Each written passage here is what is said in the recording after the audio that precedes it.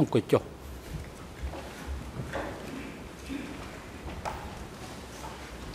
អង្គនុំជម្រះប្រកាសបន្តកិច្ចដំណើរការនីតិវិធីសកម្មភាពហើយនឹងផ្ដល់វិធីការជូនទៅតំណាងថាបញ្ញាដើម្បីមានឱកាសក្នុងការបន្តការតាំងសម្រួលនៃដោយចំពោះសាក់សី Steve Heder សូមអញ្ជើញ Thank you, Mr. President. Mr. Heder, before I ask you questions about the document you have in your hand, I want to just clear up something from the last document. So it was the same file, file 2, tab 1.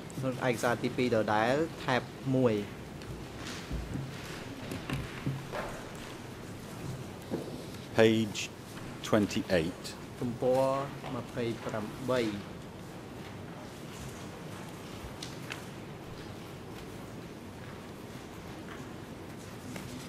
This is again E3/1714.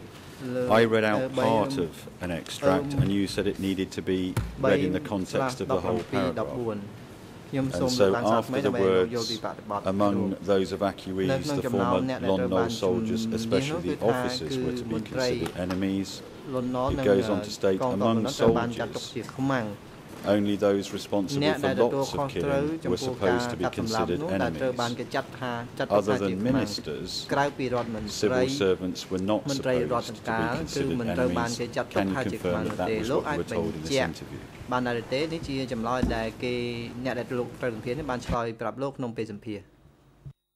Yes.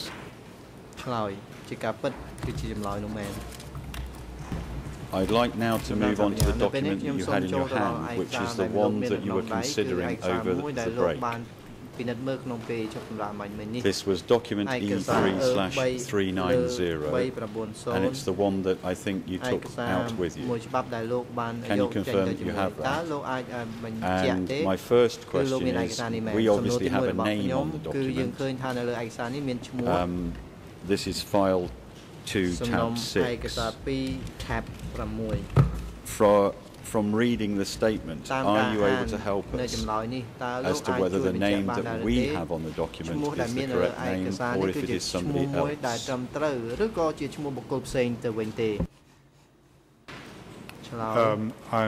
I've glanced through the whole document, and yes, I think it's the person named at the top on the first page.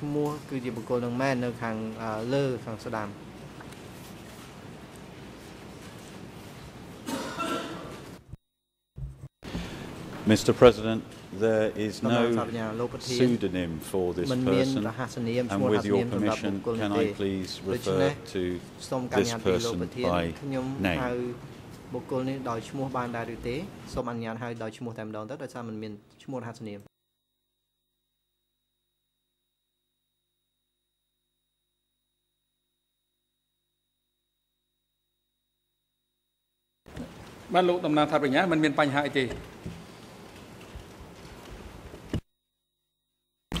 Thank you, Mr. President. The name we have is Matt Lee. Now, can I take you first of all to page 30?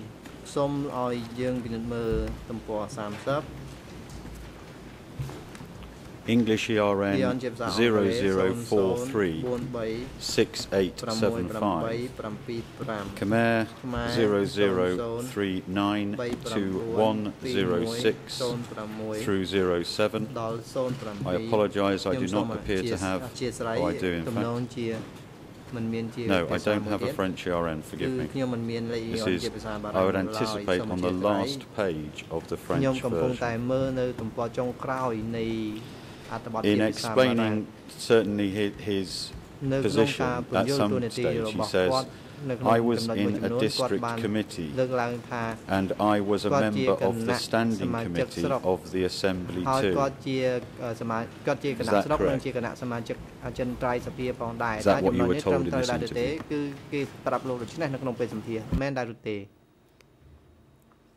Yes. Can I ask you to turn to your page 22?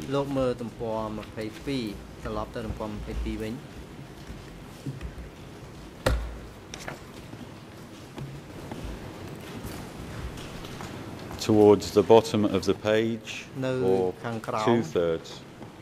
a sentence beginning domestic policy. Do you have that? I'm now going to read this extract. Domestic policy. Starting from this, it was imperative to dig the trunks out by the roots. Dig out both trunks and roots, the city people. They researched those people.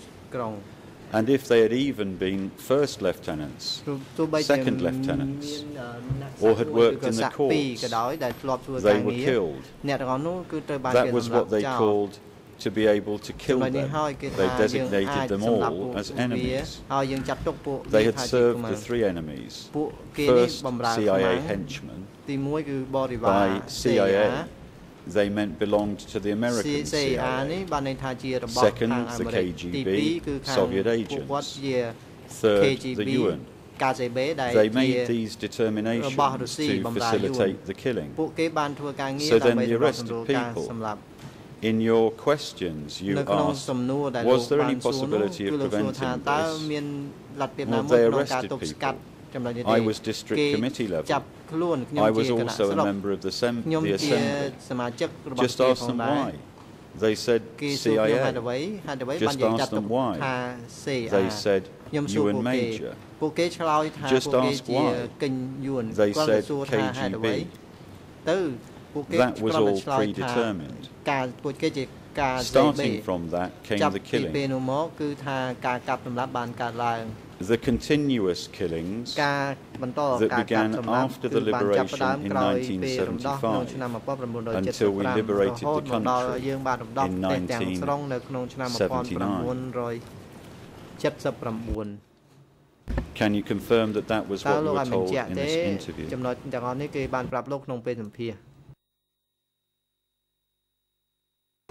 Yes. It goes on the same page, next sentence, but I suggest that you examine the killing. If they had killed just the adults and the educated, and specifically people who had been soldiers, and if those people actually had been spies, we would not say anything. But when they learned about teachers, students, veteran government officials, veteran doctors, they killed them all. So I ask, why do so many intellectuals remain? From what I have learned, they all had hidden their personal histories. Also, their working methods were superb. Their methods of searching these people out were, speak frankly. What do you know? What level? What work? We will send you up an equal position for you and send you back to work. So then, Cambodian people are very honest in what they say and write. Writing those personal histories was suicide. But some people were not satisfied and figured it out. They said that they'd been pedicab drivers, workers. Some of them were able to save themselves. Can you confirm that that was what you were told in this interview? Yes.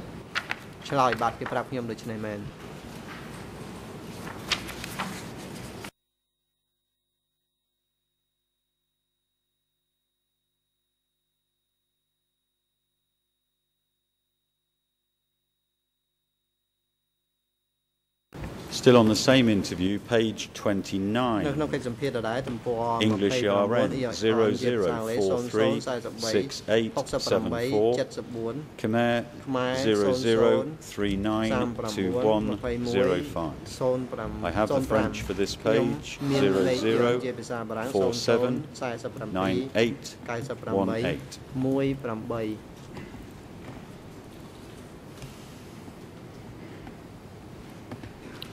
I personally saw the killing.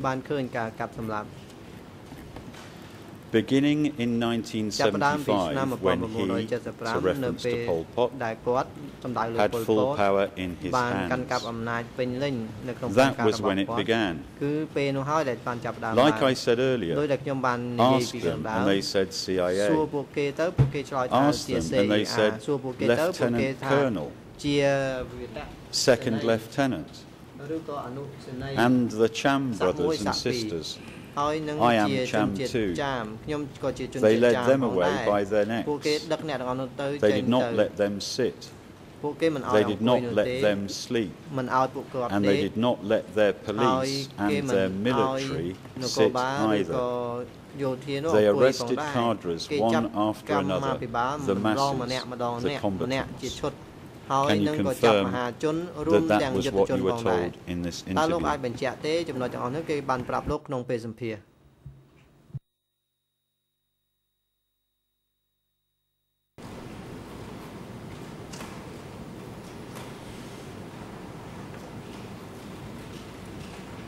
Yes. I'd like you to move, please, to file 2, tab 5.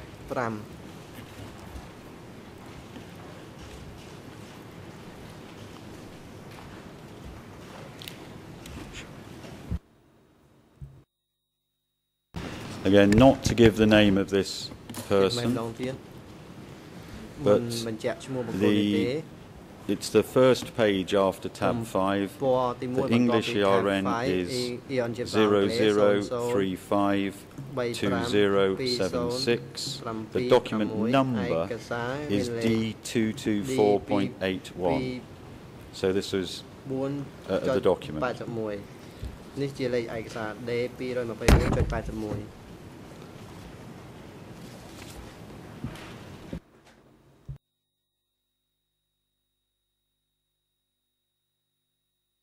Mr. President, again, no pseudonym. Can I please refer to this person by name?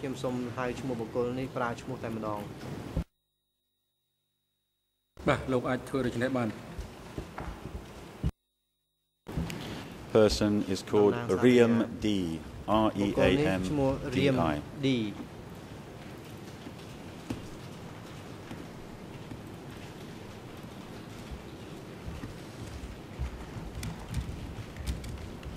He states, the Northwest Zone killed a lot after 17 April 1975. The evacuation of Battambang was not yet complete when the Northwest Zone cadre began killing people in the evacuation columns. They killed those in the military and civil service with rank. These were taken away and killed. Is that what you were told in this interview? Yes.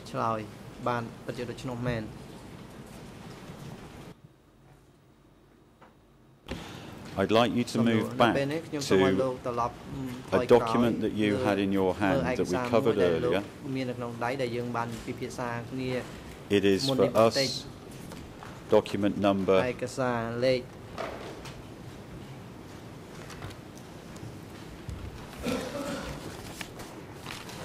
E3/387. This was from TCW 494. If it helps you, the first number in the top left of the page is 00350200.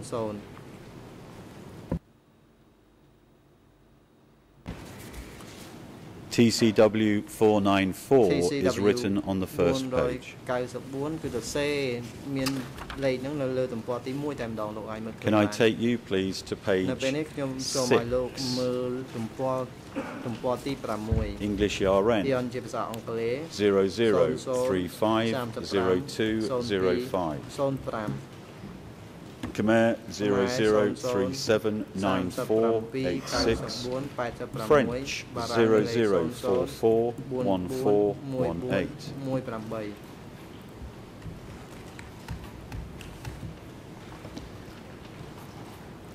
at the bottom of your page, Mr. Heder. In April, and that's reference to 1975 from the preceding paragraph, in April, Pol Pot issued another secret policy. That was wiping out all elements in the Lon Nol regime. With respect to civilian local administrators, they would be purged from sub-district level to upper echelon.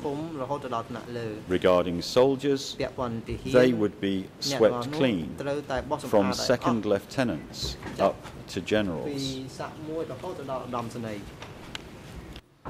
Can you confirm that that was what you were told in this interview? Can I have the Khmer ERN again, please? Oh, here it is. I've got it.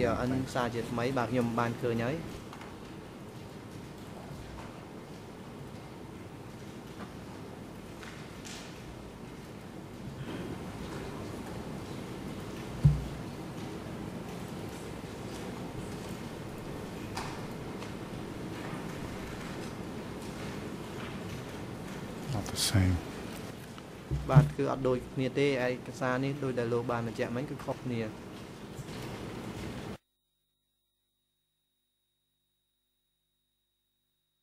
Yes, the Khmer ERN 00379486. And I would anticipate it's probably towards the bottom of that page.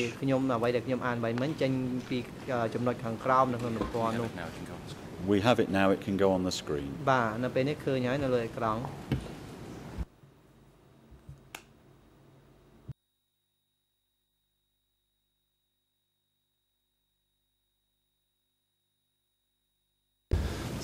Sorry to interrupt. We have been missing the document that we are speaking about. Everybody here. E3/387.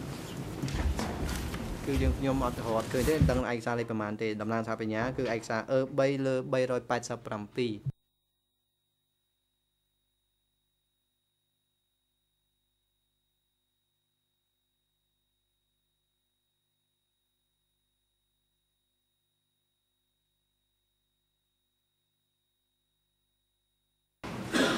Yes. ឆ្លើយពិតមែន The English could be slightly misread, in my view. The term used is sweeping cleanly away, here rendered as wiping out.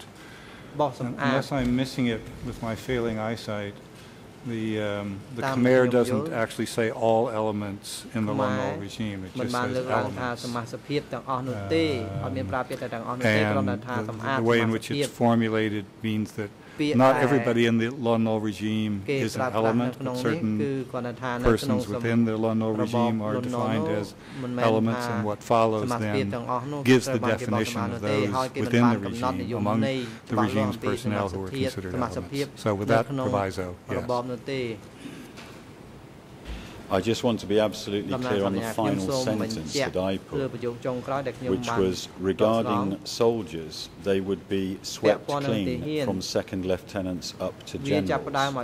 Is that a correct interpretation, translation? Yes.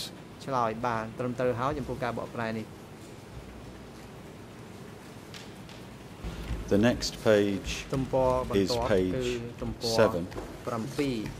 Khmer ERN 00379488. Again, I'm afraid I don't have the French. Bottom of your page 7. In May 1975, Pol Pot called district-level cadres and sector-level cadres, military cadres, ranging from battalion level and above, throughout the country, to a meeting held at Kampuchea Soviet Technology School. where they announced their new policy on the continuation of carrying out socialist revolution. In their policy and the content of the socialist revolution, they determined that we had to struggle to firmly oppose and root out the previous regime based on political consciousness and organizational works. They announced like this because they thought that as long as influences from previous regime were not yet rooted out in the fields of politics, military, economics, social affairs and consciousness, socialist revolution would not uphold. They further confirmed where we had to carry out socialist revolution and uproot the previous regime in all fields. They clarified that we had to do it on cadres, state members, and militaries. This was where we did. This was the main policy in the affairs of building their socialism. I hope you have the Khmer on the screen, and again the same question, can you confirm that that was what you were told? Is the translation faithful?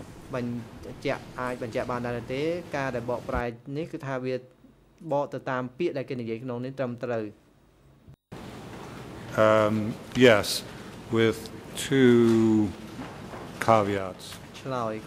First, the word that's rendered here is consciousness. I would translate as ideology, slightly different. And to be absolutely clear, the sentence that begins, they clarified. When it talks about cadre, state members and militaries, they mean cadre of the Communist Party, state members of Democratic Kampuchea, and militaries of the Revolutionary Army of Kampuchea, not ex-Khmer Republic, but within their own ranks. Now again, without giving the name, you know who the person is. Can you help us on what his position was in the period from 1975 to 1979? Short summary, not life history.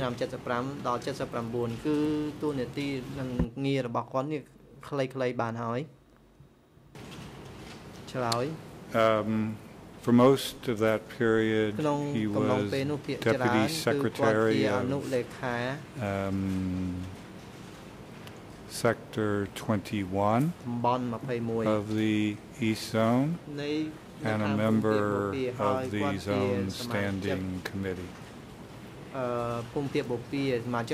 Thank you. We've been on file 2 so far.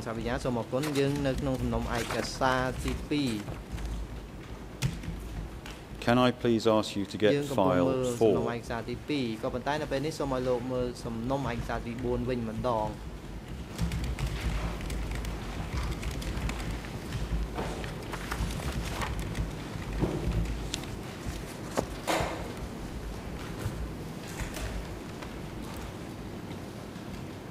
File 4, tab 1. Document E190.1.398. Footnotes 20, 21 and 22 on page 7 for you.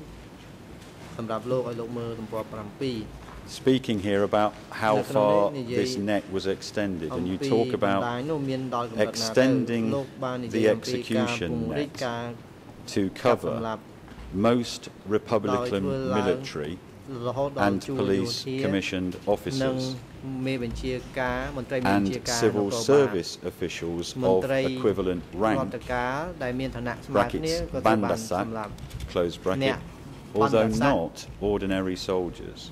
And in support of that, you reference our document E3/79, which is an interview that you had with Ian Sari on the 17th of December 1996. And then for footnote 21 you say, the term Bandasak refers literally to the Armed Forces and Police Commissioned Officer Corps. By extension, it was also applied to civil servants who in the pre-communist Cambodia wore uniforms with insignia that reflected their rank within the administrative hierarchy and also the 2 cadre notebooks that we've already covered. With this additional comment, this decision reflected an official evaluation that of all the separate class types, Republican Army and police forces were on the whole absolutely reactionary, although not all were. And you also reference Ben Kiernan. I just wanted to ask about Bandasak, and you speak about the civil servants who in pre-communist Cambodia wore, I think, uniforms with insignia. Can you just explain that a little bit more, please?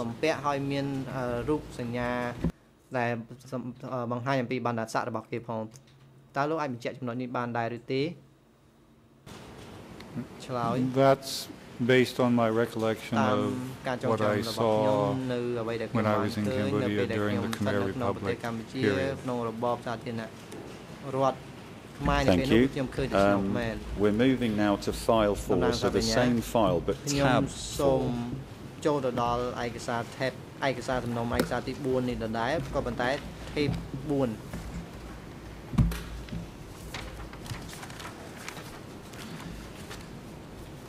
This is document number E3/48.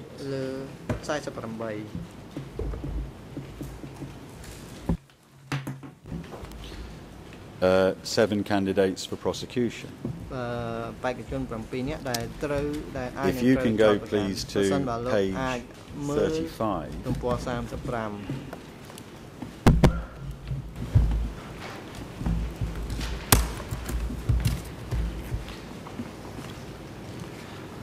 I hope that's the first page you have.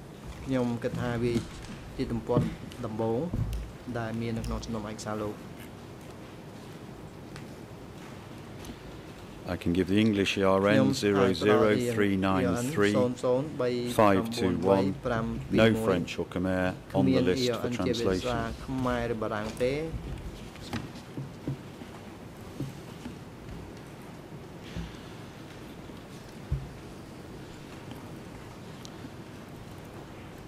It's actually on footnote 117 at the bottom of the page. The security services and CHLOP operated in a social setting in which the population as a whole was officially divided into 3 categories called Pen Set, full rights, Trium, candidate, and Panahau, depositee. This system combined a definition of their rights as members of cooperatives with a vocabulary for labelling people in terms of their perceived or potential disloyalty to the revolution. Those consigned to the lowest category were subject not only to discrimination in terms of political rights and economic rewards, but also arbitrary execution. Thus, in the first phases of the DK regime, generally speaking, the full rights group received the full theoretical food ration or more, had the right to join any political organization, including the party and the army, and to hold any political position. The candidate group was second on rations and distribution lists and had rights to hold certain low-ranking political positions. The depositees were last on the distribution lists, first on execution lists, and had no political rights. You reference a work of your own, Steve Heder, Cambodia, Occupation and Resistance, 2, in 1980.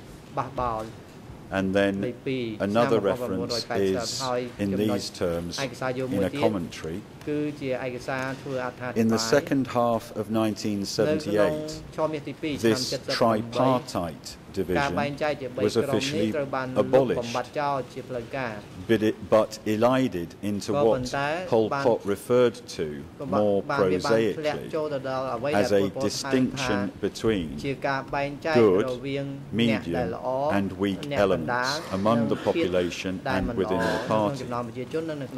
And that references Pol Pot. Let us continue to firmly hold aloft the banner of victory of the glorious Communist Party of Cambodia in order to defend democratic Cambodia, carry on socialist revolution and build up socialism. 27th of September 1978. You carry on informally, both within party circles and at the mass level. This tripartite division tended to be reduced to a simple dichotomy between veteran and new people that categorized the population on the basis of whether they had come under communist control before or after 1975. From the beginning, although the leadership made a clear distinction between being a depositee or one of the new people and being a politically bad element, local security services were given to understand that the new people contained a high proportion of no good elements. And you also refer our document E3/216 and our document E3/797. E3216 is a record of the Standing Committee tour of the Northwest Zone, 20 to 24 August 1975. And in respect of that, or explaining that document, you say, according to which an unnamed representative of the Standing Committee told the zone that every type of horrible element exists among the new people. And E3797 is a minute of the meetings of secretaries and deputy secretaries of divisions and independent regiments on the 18th of August 1976. My question to you is, ultimately, is it right that there were two groups, as you say, the new people, and how would you describe the other element? សាកថ្លៃមកតនឆ្លើយតបសូមជួយលោកមេធាវីវិទ្យាកុបេ Mr. President, I would like to go on record as saying that this is starting to be a travesty. I mean, what are we doing? We're reading from a book called 7 Candidates for Prosecution, Accountability for the Crimes of the Khmer Rouge. This witness started afterwards working for the prosecution and then for the investigating judges. He's been read a whole passage from a book from a footnote and then asked a question about the two groups. This has absolutely nothing to do with proper ascertaining the truth. Please let's stop this charade. Well, you've already ruled, Mr. President, but again, based on the interviews you've had with people during this period, as to the distinction between new people, old people, is this a theme that has come up directly in your interviews? ចំណុចការបែងចែកជាជនចាស់ជាជនថ្មីគឺជាប្រធានបទដែលបានលើកឡើងក្នុងពេលដែលលោកសម្ភាសន៍នោះដែរឬទេ Yes, and not only with regard to the period from April 1975 and thereafter, but before that, into the early 70s, because as the footnote tries to explain, this is a somewhat informal categorization of the population. So even before April 1975, if people were newly liberated, to use the party terminology, or newly arrived by whatever method into the liberated zones, to use the party terminology, they were referred to as new people in contradistinction to those who had already been in the liberated zones prior to that time. So that practice, that informal, colloquial practice of differentiating between those who were had already experienced the revolution and those who were just arriving as a result of whatever method was already in party talk from before 75 and it continued thereafter. And given the objection, can you please confirm that what you've just said is based on your interviews and not some opinion or some speculation?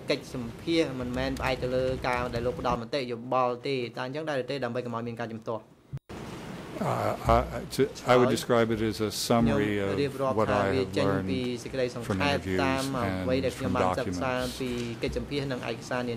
Now, file 4, but back to tab 1. Document.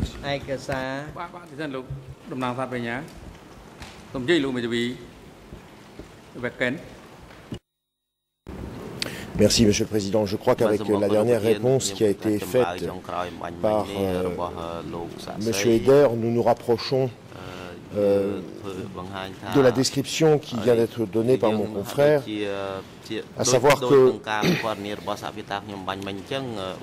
cette audience finalement ressemble beaucoup à celle que nous avons déjà beaucoup contestée sur les documents clés. Monsieur a fait des milliers de kilomètres pour venir devant ce tribunal. Le procureur lui lit des passages qui l'intéressent pour sa thèse de ses ouvrages. Et puis, comme toute confirmation de ce qui est dit, on lui demande, via des questions très générales, si tout cela confirme de façon générale les interviews sans plus de précision qu'il a eues. On ne sait pas avec qui, on ne sait pas quand. Alors nous, quand notre tour viendra d'interroger M. Heder, qu'allons-nous faire? Allons-nous stupidement poser des questions identiques à M. Heder en lui demandant si... de manière générale, il a aussi entendu le contraire de ce qu'il a dit. Nous travaillons à l'instant sur des bases qui sont tellement incertaines, qui sont tellement peu précisées, que l'exercice paraît effectivement vide de sens. Et je rejoins en tout point ce qu'a dit mon confrère Victor Copé à l'instant.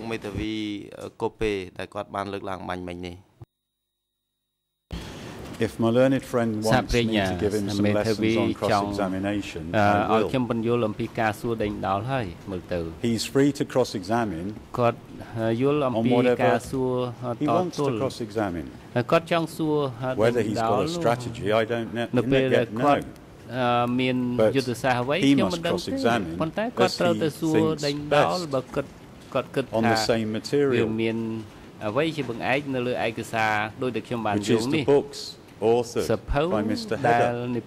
Heder. There's no objection, there never has been from the defence, to Mr. Heder giving evidence. This has got nothing to do with document hearings. Can I please continue?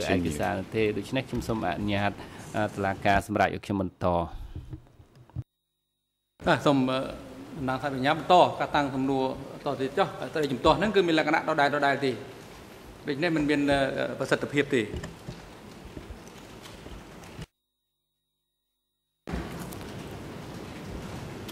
File 4 Tab 1 Document E190.1.398 Page 10 Footnote 44 ទំព័រ 10 ជើងទំព័រ 44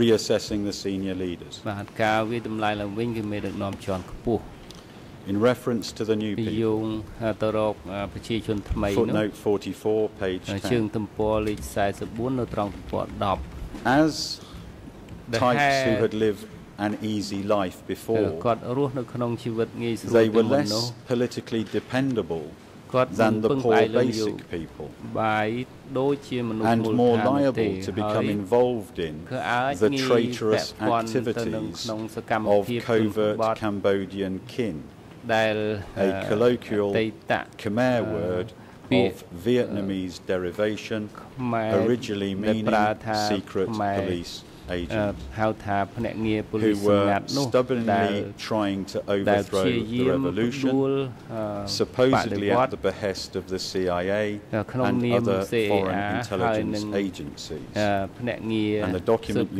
reference is document number 3. In relation to this, this is E3/781. And in terms of the colloquial word of Vietnamese derivation, did you have to research that, or was that apparent from the wording itself? សិក្សាដើម្បីរកឬក៏លោកដឹងពាក្យនឹងដែលគេប្រើប្រៀបធៀបនេះ ចម្លើយ always struck me as an odd looking word in Khmer ជាពាក្យដែលមើលទៅជាភាសាខ្មែរដូចជាពាក្យមានសិល្បៈមួយហើយខ្ញុំត្រូវមើលវចនានុក្រមដើម្បីកំណត់ថាតើមានប្រើពាក្យយកមកពីវៀតណាម term with two elements of which this is one which has that meaning. Thank you. In the same document, it's the next footnote, in fact, footnote 45, so E190.1.398, reassessing the senior leaders. Indeed, because their transformation was just beginning, they remained leading carriers of imperialist, feudalist, capitalist outlooks, stances, ideologies, worldviews and credos, who would try to disseminate their remnant crud and evil influences among the veteran people and the revolutionary ranks. And to reference our document E3/729, in the new current phase of the revolution, our youth must constantly strengthen their stance of absolute and seething class struggle. In Revolutionary Youth, number 10, October 1975. Remnant crud is quite a difficult potential English word, but what is the Khmer for remnant crud, or how do we get to remnant crud?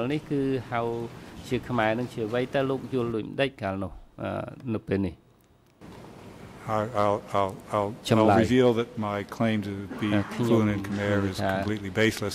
I think the original Khmer term is Kam'al Jah. And Kam'al Jah, to my understanding, refers to the skin in which dirt is impregnated, that you have to sort of scrub off if you want to get rid of the dirtiness. So that's a term that was used in CPK parlance to refer to the dirty remnants of the old society that have to be, in some sense, by some method, scrubbed away.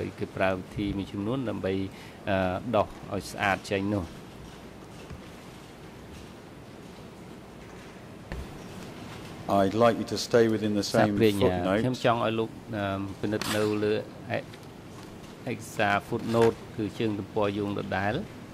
same document rather, E190.1.398, reassessing senior leaders, footnote 82, this is on your page 16.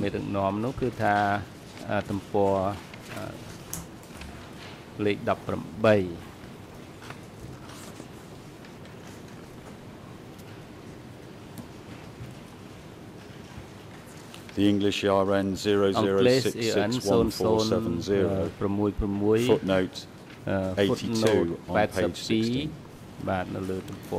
To kill off the tigers who were Bandasak was relatively straightforward. The CPK's zone, sector, district, sub-district and village party committees were tasked to continue the work begun by military units in and around Phnom Penh and other towns by finding and then secretly killing all fugitive Bandasak. This assignment seems to have been pursued in most places with ruthless thoroughness, if not always the required discretion. And one of the references in support was, for example, the evidence to this effect for the North Zone in North Zone Committee to receive evacuated people, identity card dated 26 April and stamped by Sector 43.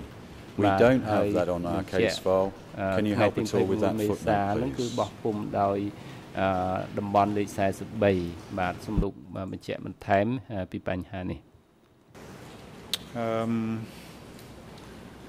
If I recall correctly, បើខ្ញុំចាំបានត្រឹមត្រូវបន្ទាប់ពីខ្ញុំចាក់ចេញកម្ពុជាក្នុងខែមេសាឆ្នាំ 1975 ទៅព្រំដែនថៃនោះខ្ញុំបាននិយាយជាមួយមនុស្សមួយចំនួនដែលទើបតែចាក់ចេញពីកម្ពុជាដែលរាប់ទាំងអ្នកដែលត្រូវបានគេជម្លៀសចេញពីភ្នំពេញហើយបានរត់ទៅដល់ព្រំដែនថៃអ្នកនោះបានប្រាប់នៅច្បាប់ដើម document of which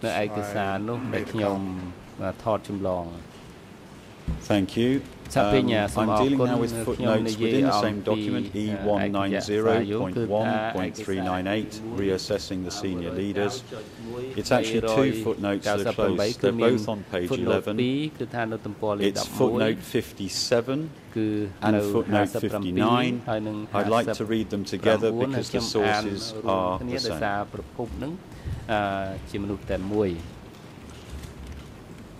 About the killings.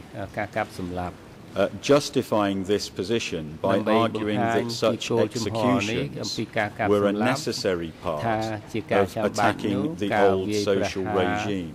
That is a reference on footnote 57 to the Kai Pok interview. And then if we read footnote 59 in terms of the text, without further definition, Pol Pot also told the political and military cadre in attendance at the meeting that they must carry out a dogged struggle against CIA spies belonging to Americans and KGB spies belonging to the Soviets. Now, one of the references for footnote 59 is E2/2782 on our case file, which is the Kai Pok autobiography. Now, you've already covered the Kai Pok interview that you had with him, but again, from your direct knowledge, do you know about the Kai Pok autobiography? Have you seen that document?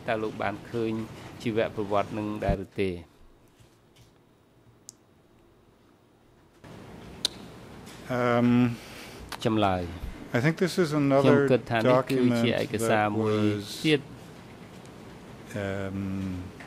put together by Kam Ngun, who I talked about previously, who either had Gapo write this document for him or took it down as a result of an interview that he did with Gapo, and the that text was then given to a number of people, including, if I recall correctly, the then editor of the Phnom Penh Post, Michael Hayes, who in turn passed it on to me. I think that's the chain of custody for that particular document. Thank you. Still within reassessing senior leaders, E190.1.398. I'm combining two footnotes. They're on page 20. Footnote 103 and footnote 104. Dealing with footnote 103 first. According to the formal procedure, the cooperative chairman then decided whether the person was to be subjected to re-education locally or be reported to the district party committee person in charge of security for investigation. On the basis of the results of this investigation, the district was supposed to seek a decision from the sector about whether the person should be executed, kept in prison, or released. Now, you reference here a US Embassy document, Democratic Cambodia Prison System. Can you please, again, the source, how you obtained it?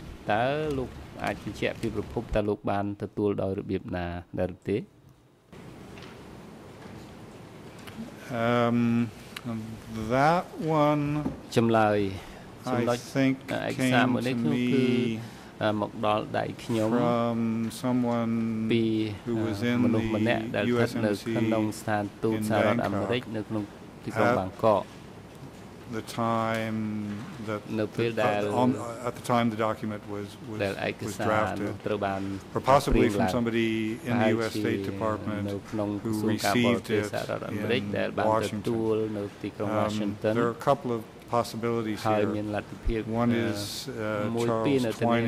Charles Twining. Another is Tim Carney.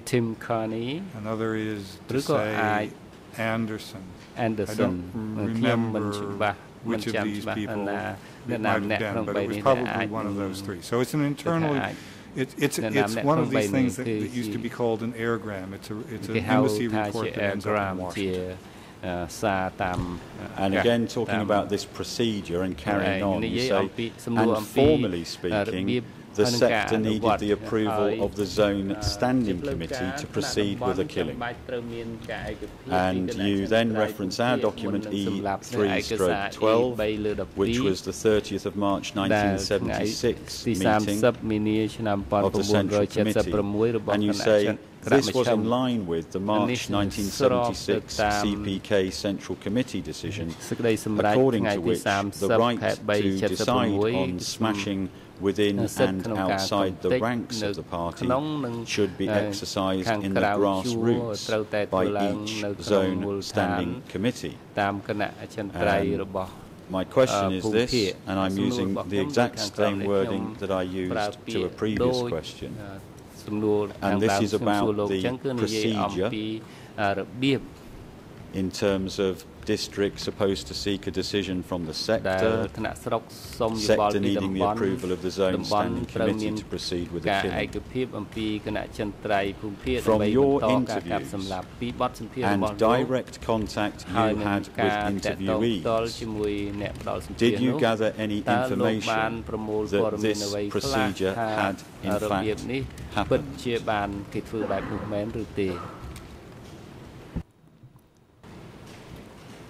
Again, to summarize, my overall impression is that practice in general did not follow this formal procedure, that it was relatively rarely the case that the decision went as high as the zone standing committee, that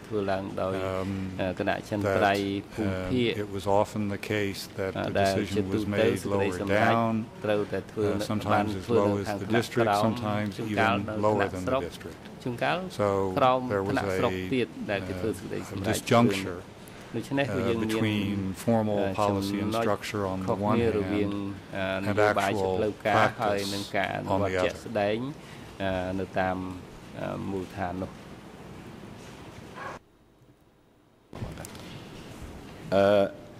I'm going to ask a question now about information being passed, and this is footnote 105. Still on E190.1.398. Footnote 105. New people testimonies confirm that village chairmen and their immediate subordinates were responsible for collecting information to identify enemy and traitorous links and real or potential opponents of the revolution, and then pass this information up to higher levels. Now again, in terms of the passage of information upwards, from your interviews and direct contact you had with interviewees, did you gather information that this had happened?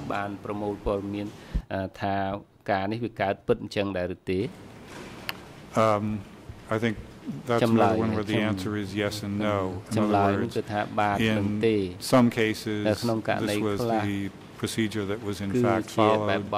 In other cases, it wasn't implemented according to this formal procedure. Now, in terms of this reporting, can we please just divert for one moment to File 2, Tab 3. File 2 ហើយ tab 2 ដែរ បាទ tab 3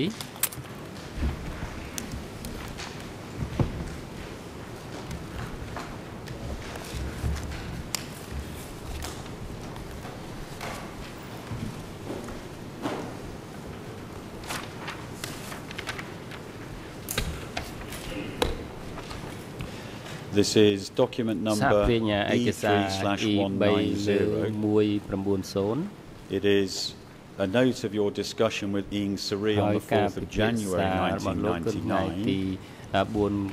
Can you confirm that that's the document that you have, first of all, please?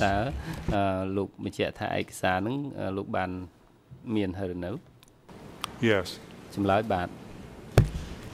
There is a sentence towards the top of the page. I asked him whether. Do you have that? So you to Ieng Sary.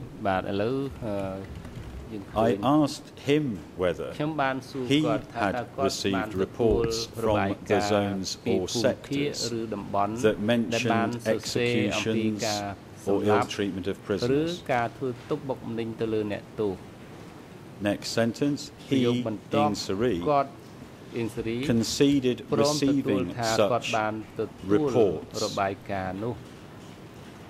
and awareness of such use of the ministry, that in relation to another matter, but quickly added he recalled seeing only a few such reports. Is that an accurate record of what he told you in this interview or discussion?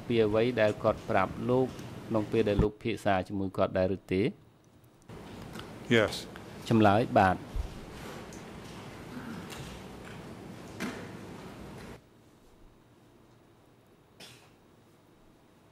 We're back on File 4, Tab 1. I think should have that open. Document number E190.1.398, reassessing senior leaders. You need to go to page 23, Mr. Heder, footnote 125.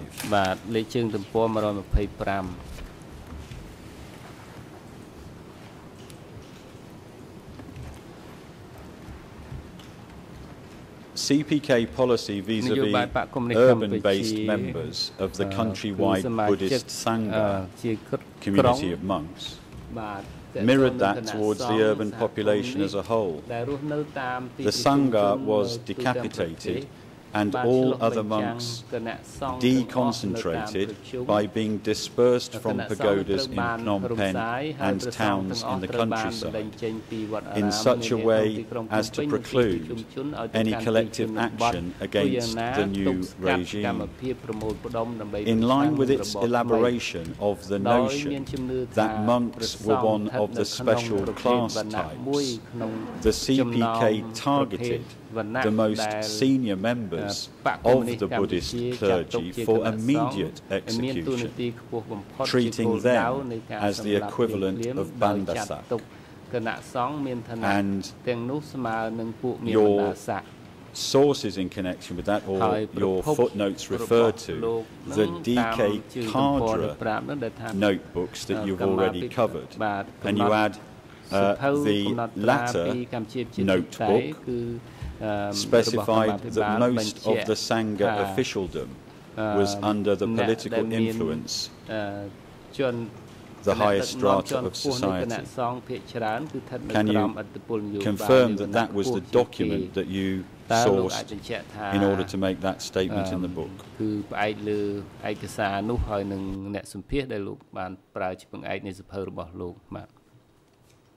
I think there may be some stretch here in the sense that I'm not absolutely sure that everything that's in the sentence can be found in those two notebooks.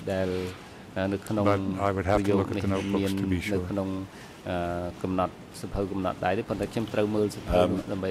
Again, are there any other sources? The questions about Buddhist monks, senior Buddhist monks.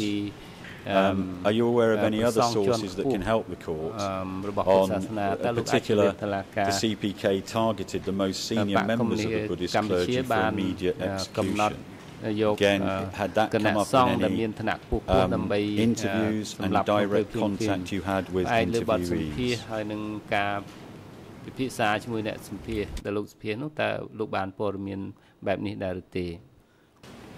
I think the sentence is another example of a summary of what I was told by various people. But in this instance, I would defer to people who've done a lot more, subsequently done a lot more research than I have, such as Ian Harris and others who've written extensively on this subject. That's fair. The next footnote is 126, still in E190.1.398, still on the subject of monks, and you talk in the book about separating them out from evacuation columns for smashing. That's the senior ones. On the other hand, lower-ranking monks from the towns were broadly in the same category as other urban evacuees. And you quote there in support E31820, which is Francois Ponchot's book, Cambodia Year Zero, and I think another, the footnote says Chang Song, Buddhism under Pol Pot, 30th of November 1996. It's the Chang Song. Is that an academic book or an article, or can you help?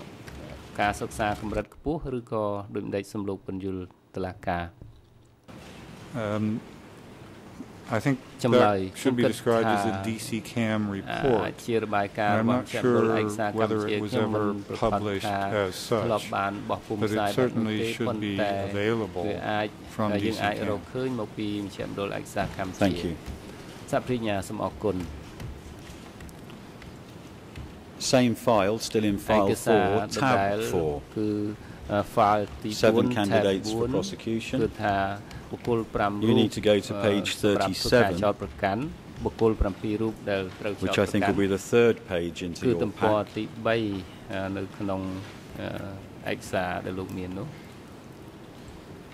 English ERN 00393523.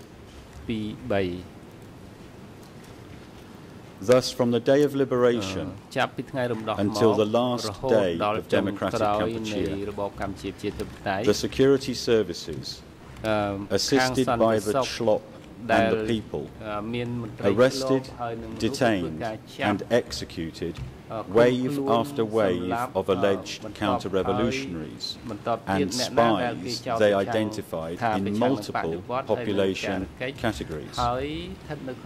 Beginning in the latter half of 1976, the security services received signals from party leadership that they must augment their efforts to identify former Khmer Republic officials who had escaped execution because no good elements among the population were not merely undesirable, but part of a vast anti-communist conspiracy and must therefore urgently be eliminated.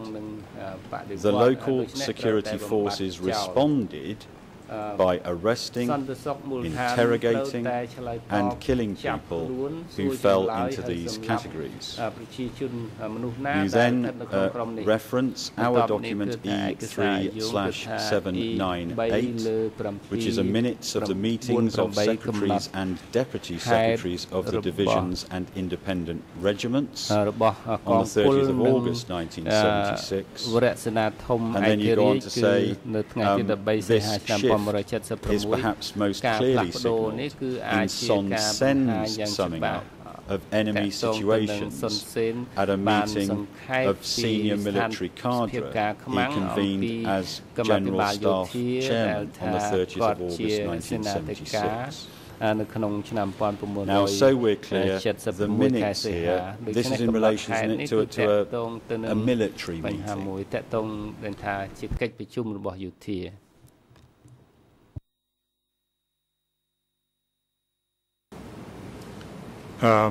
Yes, it's a meeting of military. My memory serves. It's in the context of that meeting of the military, it's a statement of general party policy applicable beyond the military.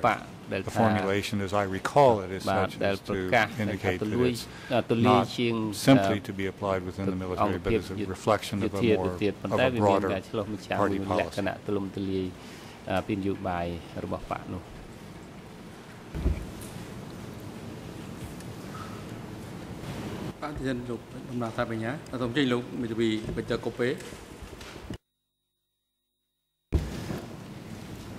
My final attempt, my last and final attempt, Mr. President, reflection of a broader policy. I don't think I've ever heard a witness who wasn't actually involved.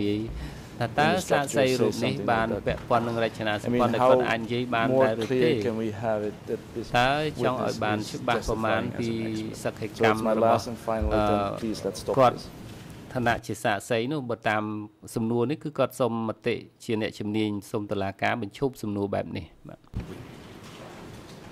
Well, Mr. President, again, លោកប្រធានជាថ្មីម្ដងទៀត I don't mind you saying to Mr. Heder he's not to express opinion. I think that was said at the start. The question is simply going to a book and going to a footnote. So I would like to proceed. As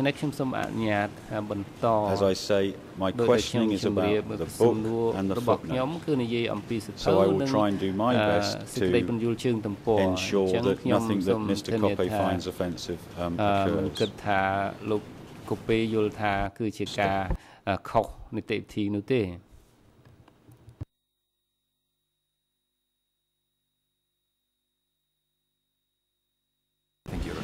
Now you referred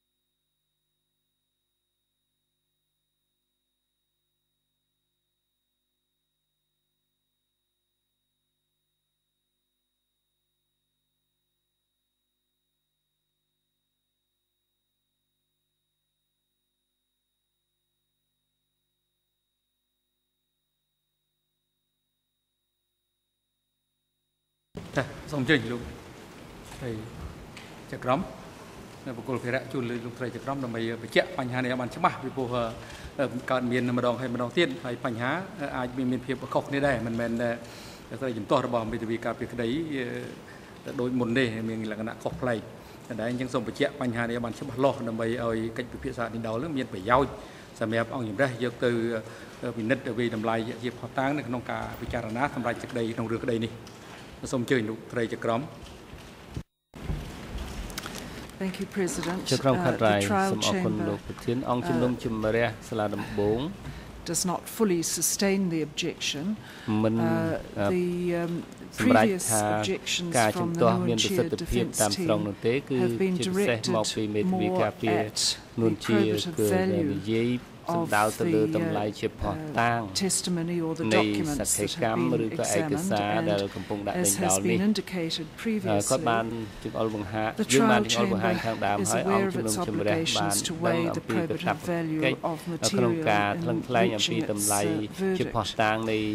This objection was directed more specifically at the difference between a witness's testimony and that of an expert. The Chamber asks the prosecutors to recall the direction that it made in treating Mr. Heder as a witness and not as an expert. Thank you, Judge Cartwright. Mr. President, I have two more questions to finish the enemy section. I'd like to do that now, but I'm in your hands. បាទអនុញ្ញាតអង្គជំរះអនុញ្ញាតសូមអញ្ជើញ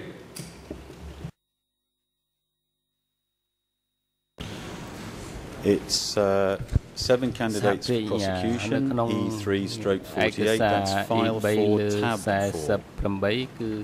It's page 138 and page 139. ហើយនឹង139នៅក្នុងសិភៅបុគ្គល7រូបដែលត្រូវចោទប្រកាន់ Footnote 138 and 139. បាទជើងទំព័រ138 Thus, according to Son Sen, all of the apparently trivial phenomena that hindered the achievement of the party's goals should not be viewed as normal problems of a socialist or other society, but should be dealt with by eliminating the internal enemies who were always endeavouring to attack our revolution. You refer to our document E3/804, which is the minutes of the meeting of secretaries and logistics of divisions and independent regiments on the 15th of December 1976. And you go on to say, according to Son Sen's analysis, the constant petty theft plaguing DK, as well as mysterious phenomena such as defecating in pathways and knocking on doors at night, were all part of a vast counter-revolutionary plot. You refer to two other military minutes, E3/798, and minutes of the meeting of secretaries and deputy secretaries of the divisions and independent regiments on the 30th of August 1976, and the minutes of the same sort of meeting on the 19th of September 1976. Now my question is this, again, please don't veer into opinion, and it's a very tight question. From your interviews and direct contact you had with interviews, did you gather any information such as people being killed, I don't know, for breaking a shovel or pinching something, or matters of that nature?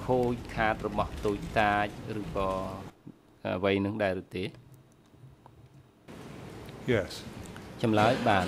Thank you, Mr. President. That concludes this section, and I hope that that's a convenient point at which to adjourn.